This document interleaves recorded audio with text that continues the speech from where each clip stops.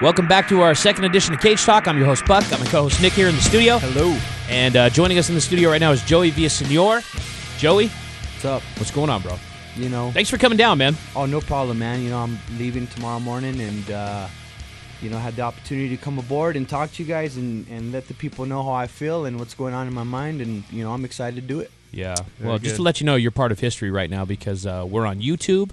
And you can download us at 1047edgeradio.com. So you guys check us out on YouTube and download us. We're going to be huge, bro. I'm thinking we're going to get like a talk show on ESPN or something about like MMA. Dude, that would be great. You guys are kicking it off. You know? They need to break us off and hook. Can you break us off and hook us up? You want a good show? You want ratings? Us right here. ESPN and Fox Sports Net, all them major sporting networks need to start recognizing.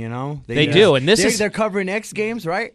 Well, Same what? Thing. This is a different version. It's get in there. Yeah. They had that 60 minutes thing about MMA. Yeah. I mean, it's starting to get the recognition. We'll get there, man. We'll get there. We're going to have a show, baby. Need to Me and quit you. showing, like, amateur-type figers on them kind of shows, man. They just make us look bad. You're right. All right, well, let's dive into it, man. You've got a fight coming up this Saturday in Mississippi, and you're going to be taking on David the Crow Loiseau, and it's going to be on Showtime's new venture. They have a show called Elite Extreme Combat, or Elite XC, and dude, you're on the card. You're on a pretty notable card too, because Frank Shamrock is taking on Renzo Gracie. Yep. And now do you know if that fight's going to happen? Because I they're just saying it's read on, on Sure Dog that it's a go. Okay. So I'm excited about that. Yeah. We need that fight. We need that fight. We need that fight. Now, what's the prediction on that? Because a lot of people are automatically going to say Frank Shamrock going to walk through and kill Renzo Gracie. But there's people also saying that Renzo Gracie's going to walk through Shamrock too. I mean, you have two camps on that. Sure, but I think the majority of the people are probably saying Shamrock. Yeah. Just from what I've read in forums and whatnot. So, but is that another Pat Miletich Renzo Gracie kind? Stand until he gets his proper takedown. He's patient. Yeah. So Frank just can't make a mistake or it costs him. But I know Frank Shamrock's going to come in shape. Oh, yeah. Yeah, and absolutely. That's the thing about Frank Shamrock is he's always going to come in shape. And Always. He's always going to look his best, and we'll see what happens, man. This fight right here really shows everybody who Frank Shamrock is right now. Yeah, okay. That's a good point. I mean, he hasn't. I have a couple things to say about Frank Shamrock. First of all, I am an unabashed Frank Shamrock fan. I love the guy. I love his. I think there's a lot of people out there right now who are saying all sorts of stuff about him. I mean, Josh Thompson, in fact, wore a shirt that said "Frank Glamrock is my." At the last fight he fought in, really disrespectful and really rude. Wow. Yeah, I know. It was really, and they used to be teammates. Josh Thompson was training at AKA for quite some time. And you didn't hear about that? No, but I remember how tight they used to be. I think Frank started them off, right? He did Yeah. at AKA.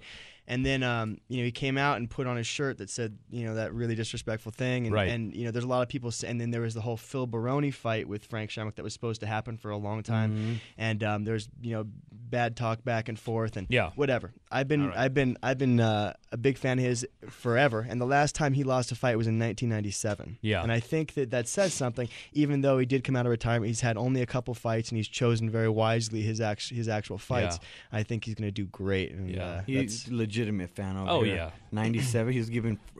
I respect Frank, but he's giving Frank some mad props. He hasn't lost since 97. The guy come out of retirement like 2 weeks ago. I think he's going to win. I mean, I think you're right. I think you're both right. I think this is going to be a tough fight for him and Renzo Gracie. I mean, when he fought Cesar Gracie, that's just. I don't know. That's a joke. That's a joke. Let's not talk about That's that. a joke. Yeah. All right, well, let's talk about your fight. You're going to be taking on the Crow, David Loiseau. Now, how did you get involved in this, first of all? I mean, Showtime, I've always wondered, I've been wondering when a subscription channel like HBO or Showtime or Cinemax or somebody like that was going to pick up MMA, and it seems like Showtime is stepping, they're testing the water first. So how did you get involved? I signed with a company that fell through, which was World Fighter.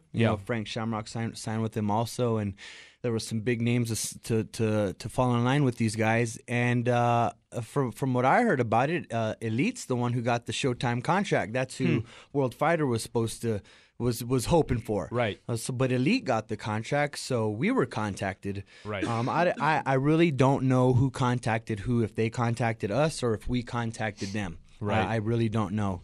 I'm just the vehicle here, you know. Right. Yeah. So I really don't know. All I know is that they wanted 3 fights, and they're gonna, you know, they're gonna pay me, you know, the best I've ever been paid in my career, and for somebody to come out and do that for me right off the bat, well, I'm loyal already. Yeah. You know? Yeah. And I'm excited. I mean, it's showtime. You know what I'm Yeah, saying? man. Absolutely. You know, I'm some kid growing up watching, you know, boxing fights on HBO and Showtime. You Yeah, know, man. And man, for our, it says something about our sport. You know, Absolutely. It's finally totally evolved. It's here. getting here. You know, Yeah. and now these boxing promoters are like, man, they want to put their hand in that cookie jar now. You know, well, you know, as long as we're treated well, and to kick things off, I feel like I'm being treated okay. I'm being treated well. So, you know, I'm very excited, and I hope it's successful. Yeah, well, you're an exciting fighter. I mean, a lot of people that are joining us and watching on YouTube have never seen you fight. I mean, you're a very exciting fighter, very charismatic in the cage.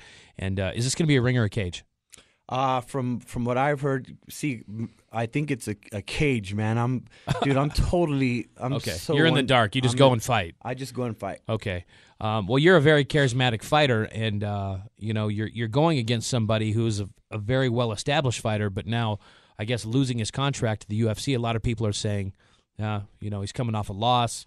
You know, and you, I mean, you're coming off a pretty heartbreaking loss too. I mean, in your last Pride fight, you know, and so what are you expecting to do when you go out here, man? Because I mean, you and I, we've known each other for a while, and I know what you're going to go out and do. But I mean, tell the people what you're going to go out and do in this thing with David Loiseau, because David Loiseau, he's no chump. Yep. You know, he is no chump. Well, you know, I mean, first off, let me touch on that Robbie incident, and you go 4 years without losing. Like I went on a streak. Yeah, totally. And people can say, well, he lost to Rao Chonin. Well, if you watch that fight, I didn't lose that fight. Yeah. I got the split decision yank. Yeah. And I won that fight, so I didn't feel lost after that fight. Right. I felt some dignity and some pride. You know, look Absolutely. what I did in Pride. You know. Yeah. So here I got the opportunity to fight Robbie Lawler. Well, you know, going 6 years into my profession, not having ever been caught like that so early. Yeah. You know, and it happens to the best. Crow Cop got Absolutely, knocked out man. by Randleman. Yeah. You know, you seen Couture get knocked. I mean, it happens to everybody. This Sure. is MMA. Yeah, That's why absolutely. people love it. Yeah. Well, it just unfortunately it didn't go my way. Yeah. And That's what I said when I talked to you after the fight. You just got caught, man. That's it happens. You know, it happens, and I got caught, and after the fight was over, and I made sure that my coaching staff and my teammates were okay, my girlfriend in the stands and brother in the stands were okay. Yeah. It still was unreal. I couldn't believe it happened. You know, Yeah. I couldn't believe it. You know, and then I got back to my room after everybody was. You know, my mom was okay. I made sure that, Mom, I'm cool. I'm not hurt. You Yeah. know, nothing hurt. I'm okay. Yeah. Well, when I got back to my room, I totally lost all composure. You know, I was very upset. I found that fire and that anger inside again. You know, and I was reborn that night. And, Yeah. And I don't know if people can relate to it, but when you go 4 years of winning and then having something devastating like that happen to an athlete, which, you know, Absolutely, I feel I man. am, then Yeah.